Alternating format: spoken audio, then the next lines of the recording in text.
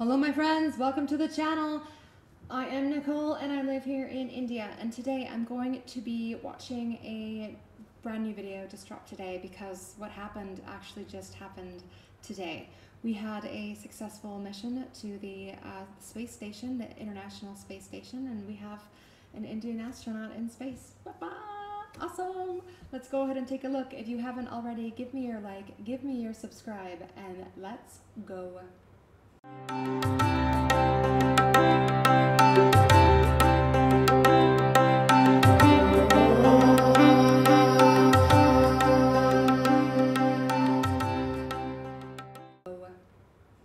This might be one of those moments we look back on and say, that's when everything changed. Because right now, as you watch this, a young man named Shubhanshu Shukla is on his way to becoming the first Indian ever to reach the International Space Station, which is a massive science laboratory in space where astronauts from different countries live and work together while orbiting Earth. He's not a dual citizen, not an astronaut with NASA or some foreign passport. A fully Indian national, flying under the Indian flag, aboard a private space mission. And that's historic. But why does this matter so much? And why aren't more people talking about it? Let's break it down.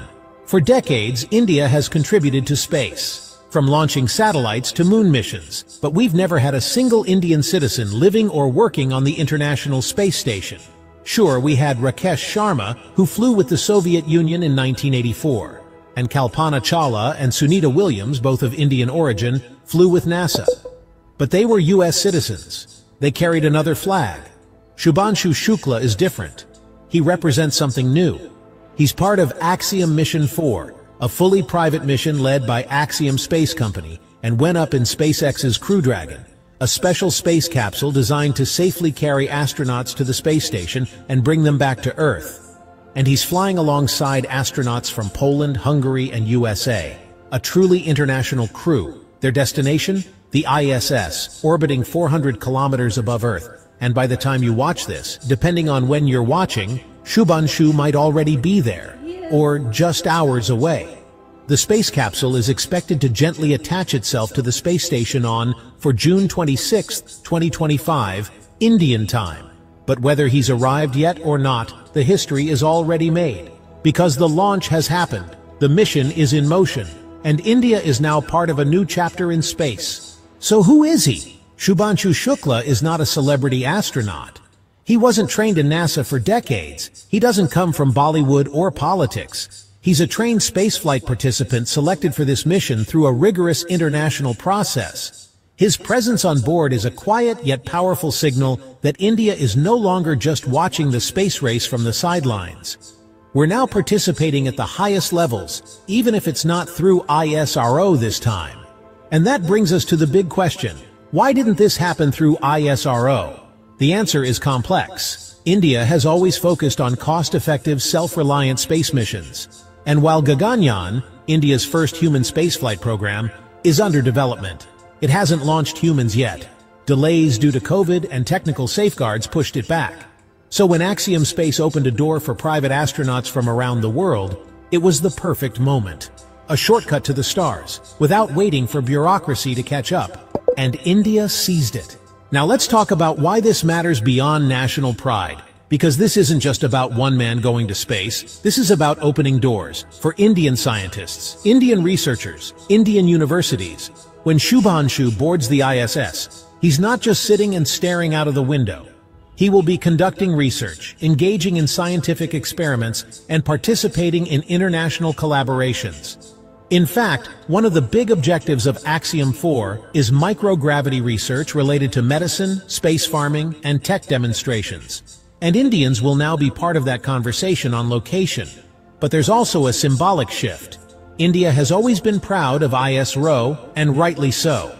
But this mission shows something else, that India doesn't have to wait. We don't have to rely only on government institutions. Indian nationals can now access space through private missions, through global collaboration, through new pathways. Just like how private airlines changed air travel, private space companies are about to change space access. And India is early to the party.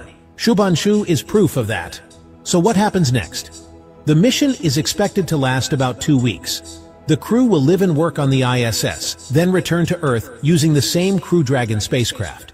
And when Shubhanshu returns, he'll bring more than just experience. He'll bring inspiration for students, for entrepreneurs, for India's private space industry. This is no longer science fiction. This is Indian reality.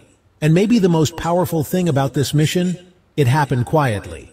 No huge government campaigns, no front-page announcements, just one Indian stepping into history.